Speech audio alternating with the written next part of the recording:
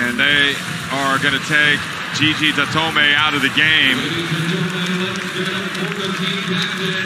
That's it. Datome, the last time,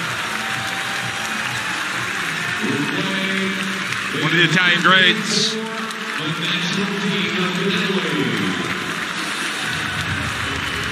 And this is nice for Slovenia, applauding Datome as well.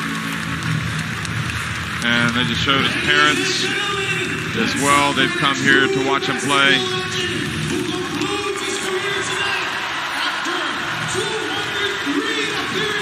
But we really enjoyed watching him play, not just for Italy, but for his clubs. And I reiterate, I think he will probably stay involved in basketball, though I don't know if it'll be with the federation or with the club or maybe some type of business side, but he's been good for basketball.